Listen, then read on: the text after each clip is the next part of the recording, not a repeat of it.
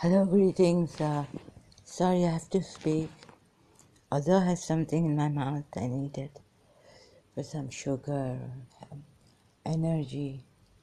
So I'll be eating. I know it's rude and talking. So please forgive me for this.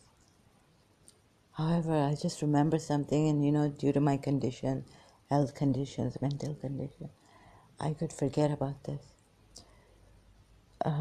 What I'm going to say now, many people will go against me around the world because people are coming, even Sunnis are coming to realize what Shiaism is, Shiaism, and even a European lady from UK, if I may name her, Lauren Booth. I was going to say Wood. I'm so into David Wood, into David. Lauren Booth. So, she went to Masuma Ikum shrine in Iran, and I saw all this really. We were told that Imam Ali's name one day, Insaniyat Utegi, will wake up. An Indian Shia had written, इंसानों को बेदर्द होने दो सब उठेंगे कहेंगे हुसैन हमारा है Hussein is mine.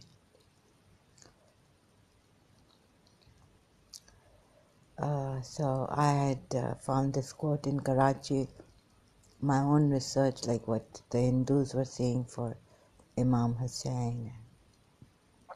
Again now, I'm against the apne ghar, like this Muhammad Rasulullah, apne ghar ko aag lagana, koi inse सीखे. तो वो गाना है ना फूल आहिस्ता फेंको, Indian song from the Indian movie. How I've come to this conclusion is due to many years of contemplation and questioning. Why couldn't Imam Hussein save Yazid and his army? Why didn't Prophet Muhammad bless Aisha, the little girl, wife, bride, little girl? So, but then the Shias will tell you that it could be that she was 19 years old, not 6, playing with dolls. That's from the Sunni sources. So I could be blown away. So what I did, how I came to this and,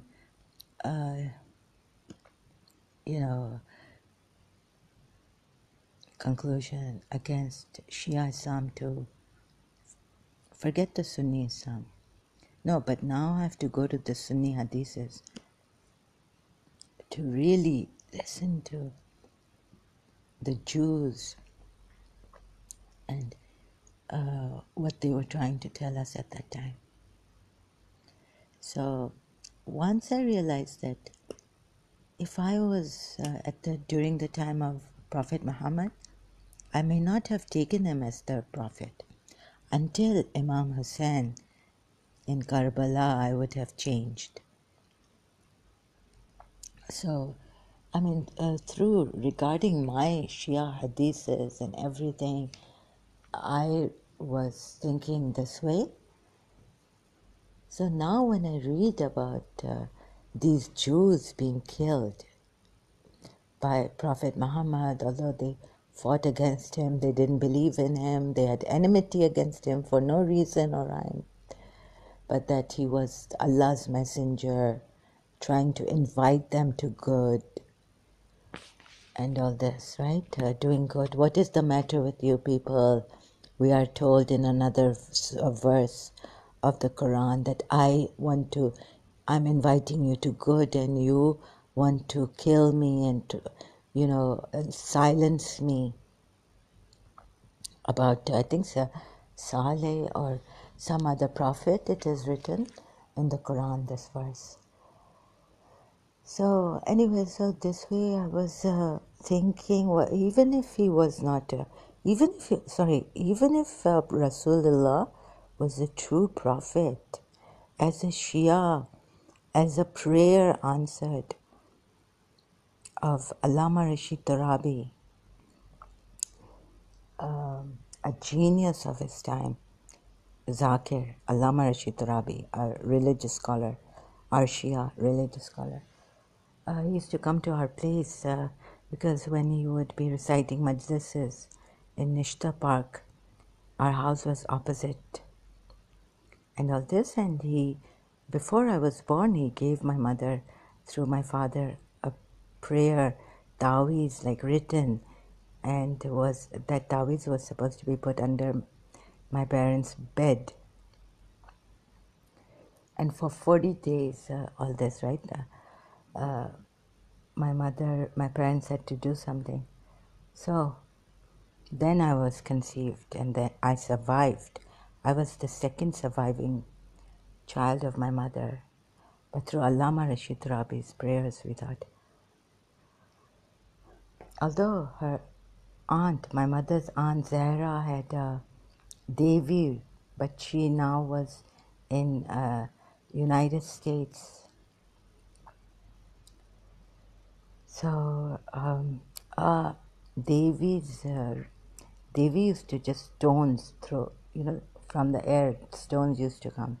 So one stone, which my mother's puppy's father's sister's husband had in a ring. So that stone of Devi saved my brother when he was a child and had very high fever. He was in the hospital, children's hospital, and they put him in an ice tub. And they said he might not survive. So then Agha Mahmud, helped, gave the stone that Devi had given him. He encircled Zuhair, and then they said that stone disappeared because I guess it was supposed to be used once only to save a life or something like that. So then the stone disappeared after that. So Devi's gift to Agha Mahmud saved my one brother's life in childhood. Okay, so, but I was Allama Rashid Rabi's dua surviving. And so why would I go against Shia after all those years? Yes, I would. Because I contemplated, and I used to think that, for one example, is that, like, I felt it yesterday while sleeping, before going to sleep. Like I used to tell myself, then later on when a lot came on me, I was like, no. And I was contemplating, like, no, even though I went through a lot, but still, I would not leave this religion. So, excuse me. So what happened is, I was like, I couldn't find the proof for Prophet Muhammad. And he didn't seem like that. But we could never say something like that, right? Like his sacrifice and his going up to Mi'raj, meeting God. I started to think, like, why couldn't he take all the people? Why couldn't he give this, like the Hindus have? That if you do this meditation, breathing and Kriya yoga, or if you do that, then you yourself can sit, and you don't even have to go to the mountain, Himalayas. Like Prophet Muhammad used to go to the Hira mountain hills or something. So as we were told, and the angel told him there that now declare. He used to meditate, I mean, contemplate, not meditate. He already knew. It's in Shia Islam too, right? That he used to contemplate going to the mountain Hira. And then God finally told him, it's time for you to declare. Because he used to go there and say, when my time will come that I have to then bring these people to the true God, one God, worshipping idols and this nonsense is happening, and burying little girls, infant children alive, female. So he used to contemplate on these terms. So it is in the Shia account. Anyways, when I thought of him, I didn't see anything much special about Prophet Muhammad.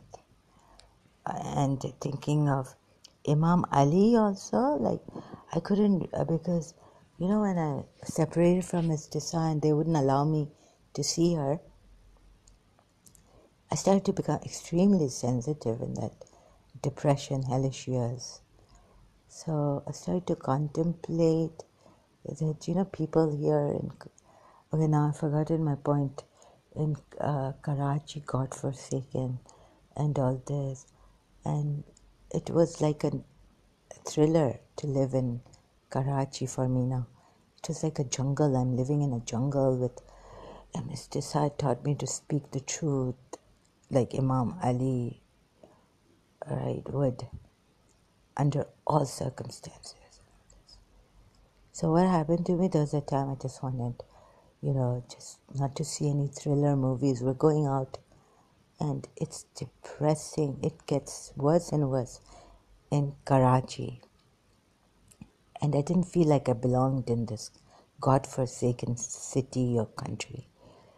So like that, I couldn't watch thriller movies also. American movies for entertainment. Or I just wanted to watch some light comedy, romantic love story, but very light and all this. And if a love story, at any separation, I'd cry and cry and cry. That made me extremely vulnerable, sensitive. So what happened is, I couldn't read Imam Ali's Najil Balagha, those letters, and the Mawiya and him, and Mawiya and him. And I was just in that phase where I started to question Imam Ali too. Yeah, like, what is this? Couldn't there be another religion? Then I would settle myself down, because questioning Imam Hussein's Karbala was out at that time. But it did come later on. Like later on, I even questioned Imam Sajjad's and all this aftermath of Karbala. Imagine who was sick, and so in Islam, if you're sick, you don't participate in the holy wars. But I questioned him, who accompanied the women folk of his family, Rasulullah's family, ladies, children, falling off camels as they were, after Karbala, having slaughtered the Bani Hashim, males and children, some of them. So they had to be accompanied, and Sham-e-Ghariba comes, the evening. Anyways, I questioned all that, and I couldn't take Karbala, and I used to get cut off, like psychologically I couldn't, because it was too heavy for me, too heavy. And then wondering, well, what did Ali Akbar go first, and things like that, and questioning where was Imam Ali when Umar bin Khattab came to burn the house of Fatima and threaten her and all this. and then finally injured her. So Imam Ali was nowhere to be found. Then I asked Sayyid Yusuf, and he gave me an answer that didn't really, I didn't understand. That if Bibi Fatima was saving Imam Ali's life from Omar, she was trying to save her husband's life, because they would have dragged him to give the bet to Abu Bakr and all this. So that's why Bibi came in the middle of her husband, and she was injured. Such a man who was, and Imam Ali could not, they tell us that at that time, Imam Ali's sword was inside, because the Muslims would be so disunited that I cannot tell you.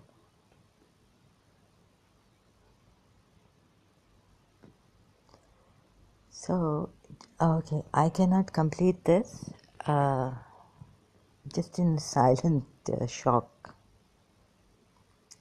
So, Imam Ali, who had fought many a battles and brought down many very experts in army, this soldier thing, experts in using the sword and this, fighting, what do you call them, right? So thank you for helping me with the words. You can complete the sentence and bring your word here. So I thought I would rather go for Imam Hussain at that time than going back to Imam Hussain. Or when I think of Shaitan and Iblis, I could not find an answer why this world was created, why God had to create human beings. And so going back to Imam Hussain. So this is how I then think about those Jewish ladies, 16, 17, or whatever age they were, that they lost their husbands. When I, as a Shia, after 1400 years, am saying that I may not have been a follower of Rasulullah at the time. Did I have a choice? Would I have had a choice? I mean, not just, a peaceful person who's doing his own or her own work or her own spirituality, maybe, from worshipping idols and like that. So I have to complete this before that. Just my energy is depleting, it's hemorrhaging. So I'll just complete this and war. Jewish ladies, husband, and they maybe fell in love and they got married like that. The Jews. But so we were told, out of help, Rasulullah was so caring. So why not make them sisters? That thing had gone. Mother of believers had come for the wives of the Prophet, but sister captives. If Rasulullah is scared, you see, at that time, put yourself in that war thing, the opposite, what do you call that? The opposite side. And even if Rasulullah is the true prophet, I think he should have said that you are my sisters, come to my house. I have Aisha is there, Zainab bin Josh is there, who was my cousin. They will take care of you. We were told that Bibi Fatima the Zahra used to nurse people during war. Now they have these nurses during World War I or II, right? So, no sister. They had to marry. Islam had made it this way. You say, no, no, no, don't come near me, don't touch me. Like, this is not, okay, for us Muslims, even for us Shia no, a Muslim, just a Muslim. Don't even think of me as a Shia Muslim now. Just a Muslim, like looking at it through the Sunni eyes, right? Looking at it through any eye. How could your thing allow a woman? I would be like, so I was literally like going down and no, no, don't touch me. My husband has just died. I'm not in love with you. But in our Islam, we are told, a young Maulvi comes and says, I want to marry you. A Sayyid comes. No, I'm sorry, I'm in love with someone else. They don't understand that. We are told that we're supposed to marry the most pious, and it was a good proposal. A proposal has come, it is a blessing from God. Even if you don't love him, leave this love shove aside. For Islam's sake, marry him. He's going to help you. Because maybe no one wants to marry you because, you're,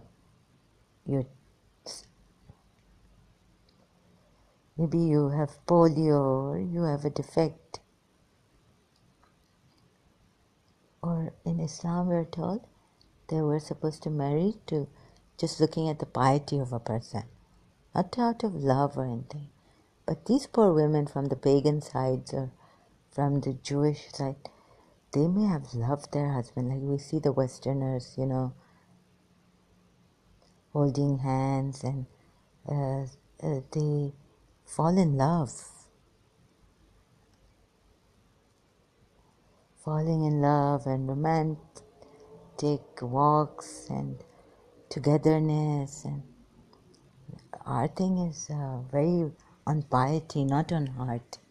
Hearts of people can go astray. There's a verse in the Quran. So even if, like I'm just thinking, even if he was a true prophet Rasulullah, let's say, so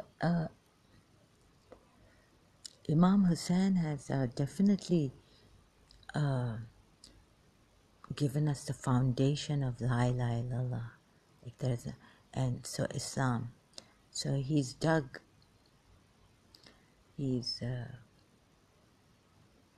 a grave for all Hindus and all this, right? Now I may sound like a criminal, like Tahmina Durrani. You may not like what I'm saying. She looked like a criminal. She has written in her book, like I look like the one who's, outspoken or anyways. So some people, they like what has happened to the Hindus against the Kashmiri Muslims. You may think, just they are dishonest people.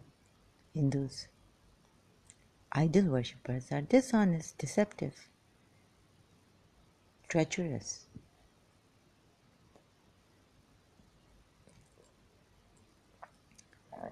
Excuse me. And you grief, they just want to go and be happy. Because Imam Ali himself has said that grief is half of old age. Grieving. So who wants to grieve for anyone? They will tell me, the Shias. Like only, this is a miracle, Karbala, and people coming and grieving for Imam Hussain. So it's a lot. I have a lot to say, but here pieces, taking pieces from here and there and sharing with you, cutting myself off, like going back to war again. Rasulullah.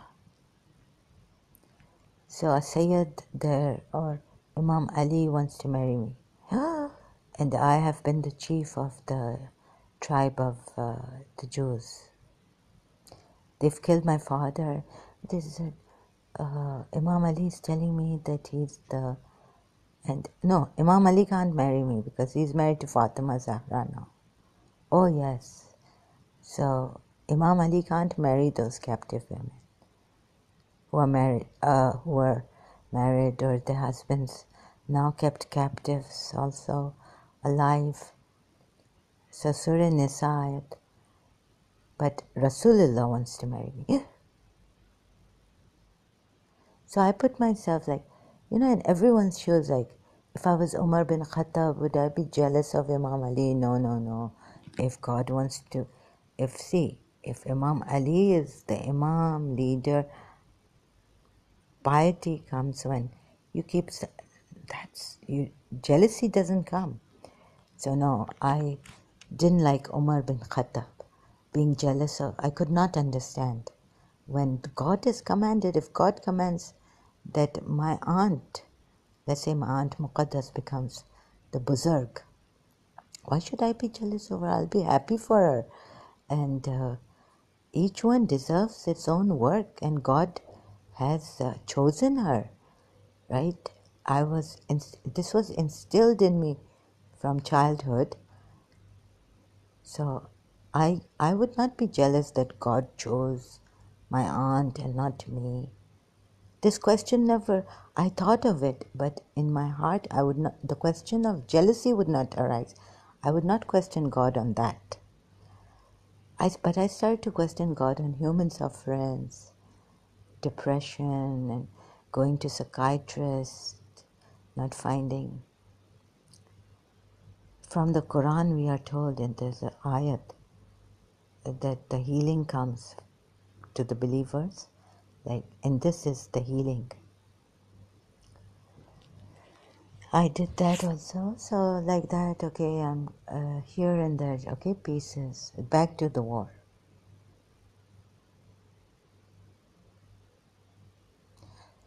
Just put yourselves in that place. I have no words. I mean, I would be shaking, like, don't touch me, please. You just killed me. And I don't know whether you are the true prophet or not.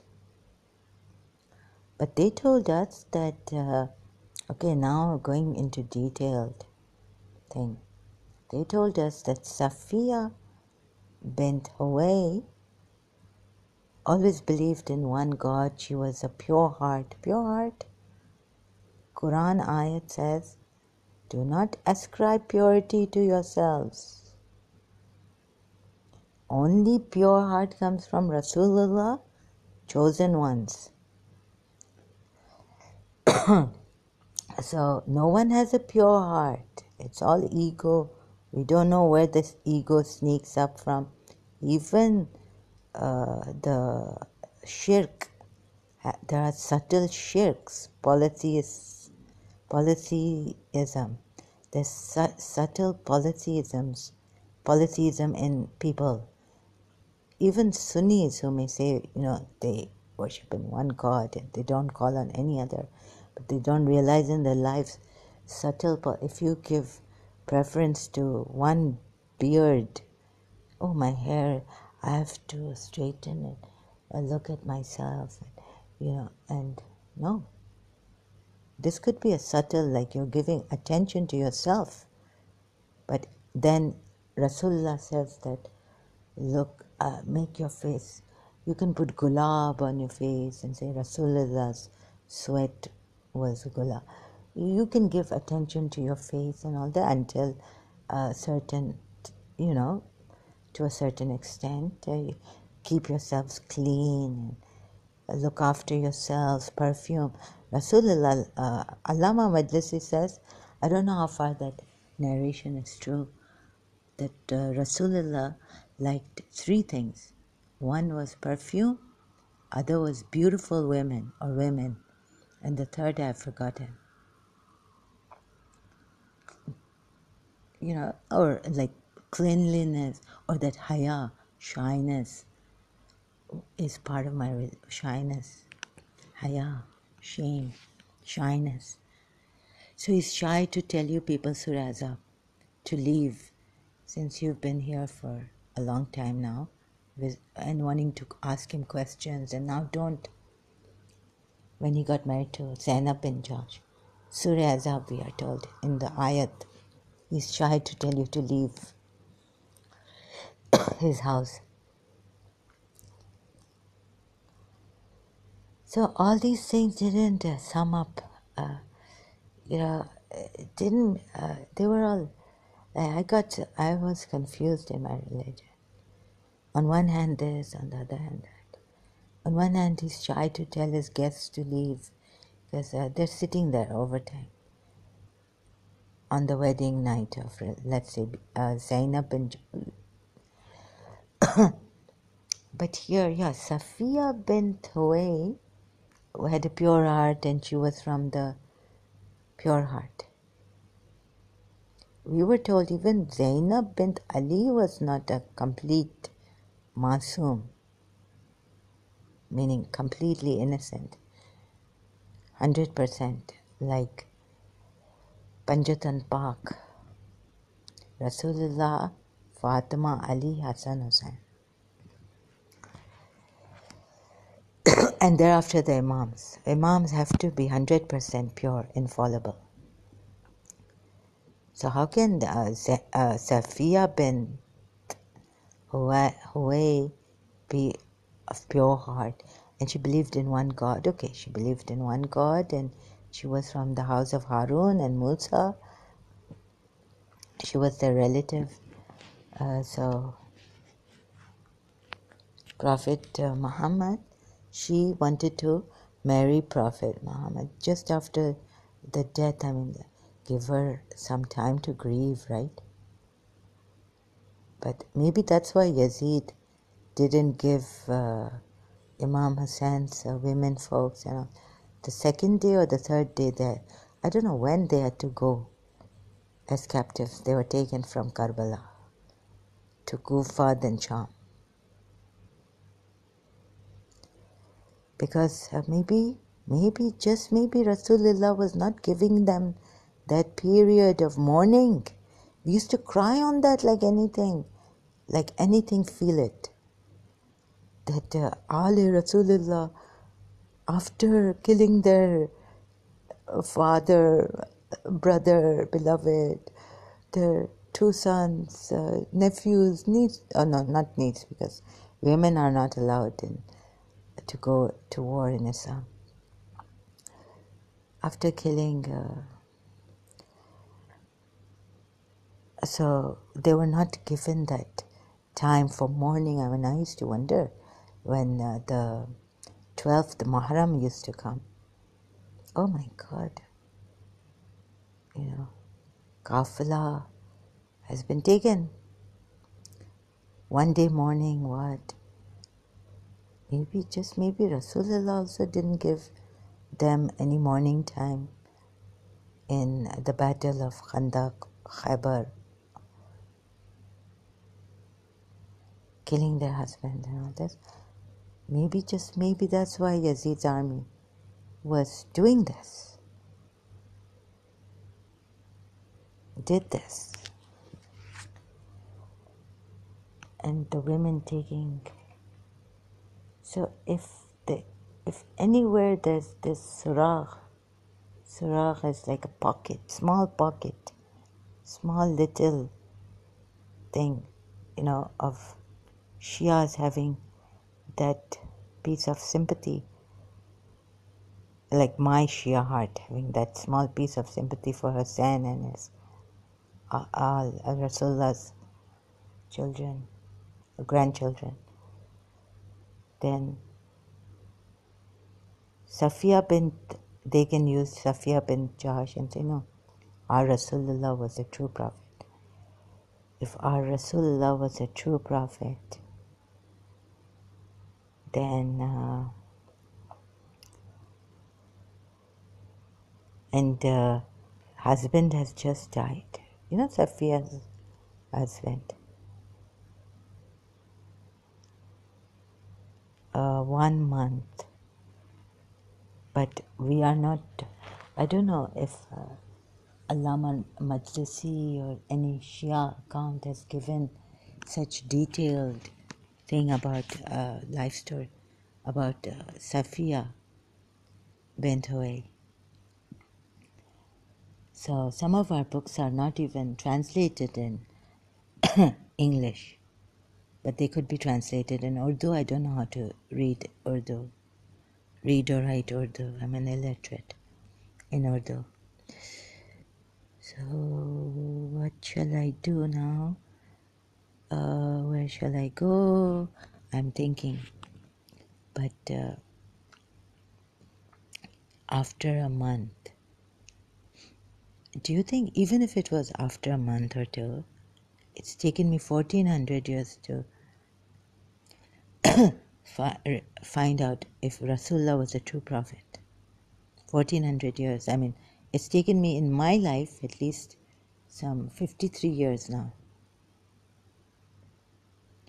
And I still feel, no, I don't think I would have been a Muslim at the time of Rasulullah's life and declaration of his prophethood until maybe in Karbala, wanting to help Imam Hussein or being with Imam Hussein or becoming a Shia then. So can you blame, I mean, how can Rasulullah take these, having killed their fathers even, take them as wives, and they have surrendered themselves and said, yes, marry us. Huh? Ask yourselves. I'll be like, please, if you are a true prophet, don't touch me. For the sake of your truthful prophethood, and I'm not in love with you. I just lost my husband. Okay? Think about it. It's really like shuddering. So, as I have shuddered when the Zakir recites Sham, court of Yazid, and asking for Kanizi, yes, in slave girl, Imam Hussein's 3 years old daughter, Sakina, as I have shuddered at that. So, no, now I'm not going to shudder. And yes, when I listen to this, now I've kept a stone heart. I don't know how I'm in control of that heart, this heart of mine that I have. But for the sake of truth, even when there is some oppression here on me. So please, excuse me, sorry, I have this cough. So I'll continue later. I just get stopped emotionally in this shock. Words don't flow, expression, I can't express myself properly. Hopefully, I hope you can understand what I'm trying to say. Okay, maybe it will take a year for me to do research and then come back here, that final research, gathering all the pieces and be able to give you evidence with references on my fingertips or the tip of my tongue, and also with the great memory and great expression, words that emotionally I will not be stopped, taking pauses and then eating my words up one day. Until then, I'll just do these piecemeal videos and would hope that you would contemplate on my side also. Thank you very much. I'll continue later.